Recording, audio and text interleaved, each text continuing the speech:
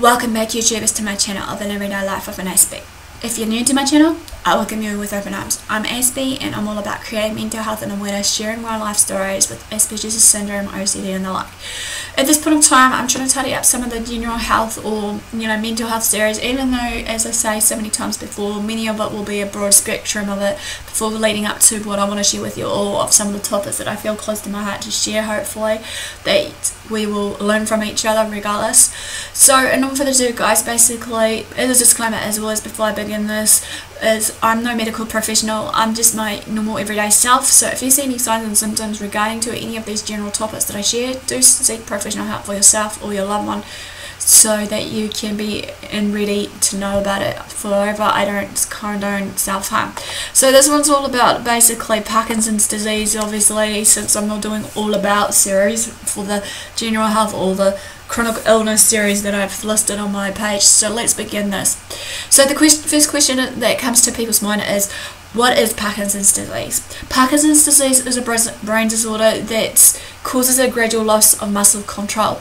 The symptoms of Parkinson's tend to be mild at first and then sometimes can be overlooked by people. The distinctive signs of the disease may include tremors, stiffness, slow body movements, and poor balance. Parkinson's was originally called a shaking palsy, but not everyone with Parkinson's do, however, have a tremor. The progression of Parkinson's. While Parkinson's can be a frightening diagnosis for anybody in their life when they hear about it from their doctor, the life expectancy is about the same as for people without the disease. For some people, symptoms may evolve slowly over 20 years. Early treatment can provide years that are virtually symptom-free.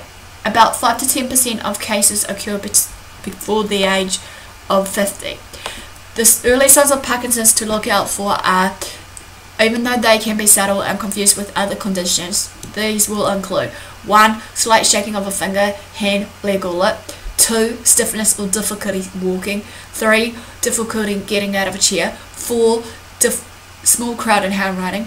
5. Stooped posture. 6. A masked face frozen in a serious expression. So, for the first symptom of the tremor I want to talk about is basically, as we know, this is for Parkinson's, it is an early symptom for about 70% of people that may have this. It usually starts with a finger or hand when the hand is at rest, but not when the hand is in use. It will shake rhythmically, usually 4 to 6 beats per second, or in a pill rolling manner, as if rolling a pill between the thumb and index finger.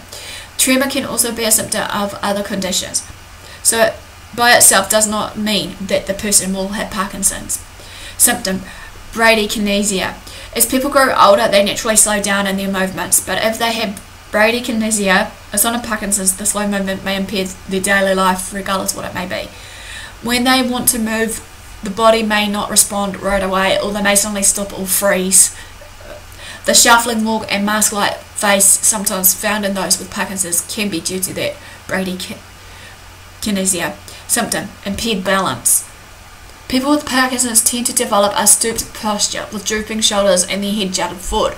Along with other movement problems, they may have a problem with balance. This increases the risk of falling. Another symptom: rigidity.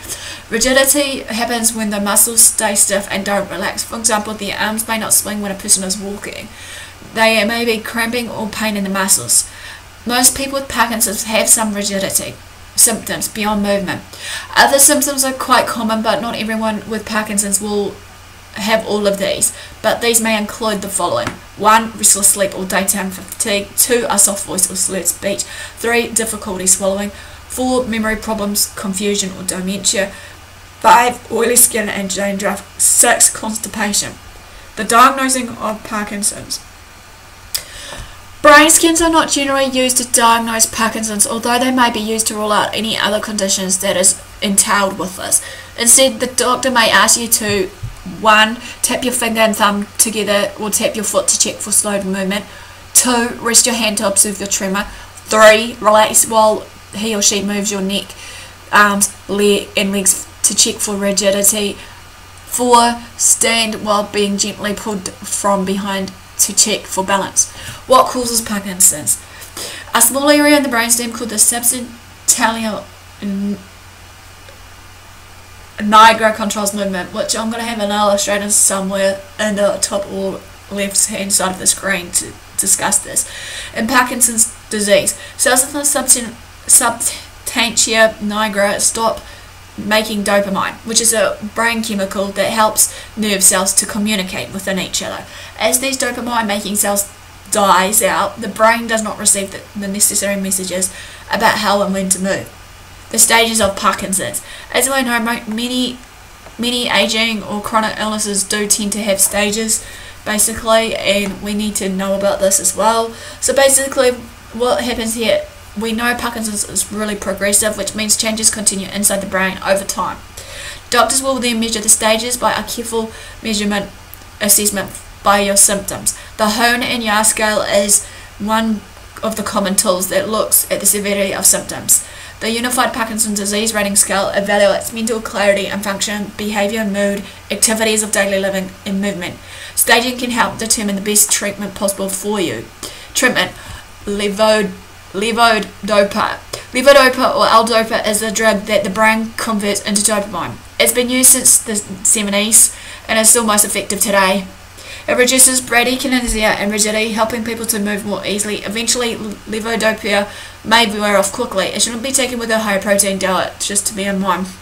Levodopa is also most commonly combined with carbidopa to prevent nausea and vomiting, allowing more levodopa to get to the brain. Other side effects may include drowsiness, hallucinations, paranoia, and involuntary movements, and may happen with long-term use.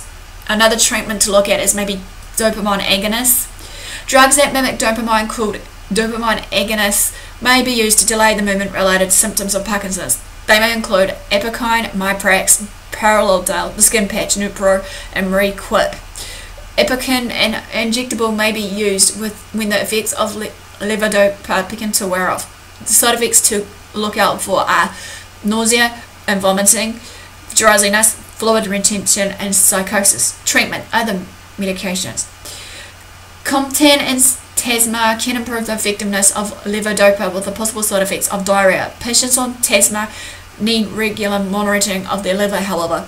Stalevo combines levodopa, carbidopa, and entacapone, the drug in Comtan, as illicit allodipril, MSAM, and Zalipov, which slows down the breakdown of dopamine, may be prescribed early in the disease or used along with levodopa. They should not be used with certain antidepressants. Okay, another way of looking at it is surgery, deep brain stimulation. I think I've got an image somewhere that will be on the top or bottom, top left or right of the screen to show you how that works briefly, but short and brief is what happens here is electrodes can be implanted into one of the three areas of the brain: the globus pallidus, the thalamus, or the subthalamic nucleus, on one or both sides. The pulse generator goes into the chest near the collarbone. Electropulses are then stimulating the brain to help reduce a patient's rigidity, tremors, and bradykinesia. It doesn't stop the progression of Parkinson's or affect other symptoms. Not everyone is a good candidate for this surgery, however. Another surgery to look out for maybe is pallidotomy and thalamotomy. These surgeries use a radiofrequency energy to destroy a pea-sized area in the globus pallidus or the thalamus. These areas are associated with the tremors, rigidity, and bradykinesia.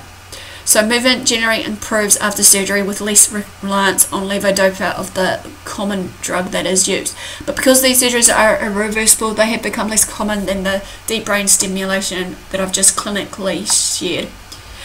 Okay, a better diet for Parkinson's. It's important to have a well-balanced diet that contains calcium and vitamin D for bone strength. Although protein can interfere with the levodopa, you can avoid the problem by taking the medicine about half an hour before meal times, however. If you have nausea, take your medicine with crackers or ginger ale. Eat a high-fiber diet with lots of flours that can prevent constipation. The question you may be asking: can Parkinson's be prevented? Researchers are still investigating supplements or other substances that may protect the neurons from the damage of Parkinson's, but it's too soon to tell or to say whether they work or not. Coffee drinkers and smokers may have a lower risk of developing Parkinson's, although smoking obviously has other serious health problems, as we know. Parkinson's and exercise. Exercise may have a protective effect by helping the brain to use dopamine more effectively, and it also helps improve coordination, balance, gait, and tremor. For the best effect, you should exercise consistently and as intensely as you can, preferably 3 to 4 times a week for an hour. Working on a treadmill or biking have shown to have some benefits. Tai Chi and yoga may also help with balance and flexibility. Living with Parkinson's. Parkinson's affects many aspects of daily life, but with medications and changes to your life, you can remain active. It's all in the mind, and it's all up to you though, however. Medication can help you cope with mood disorders such as depression and anxiety.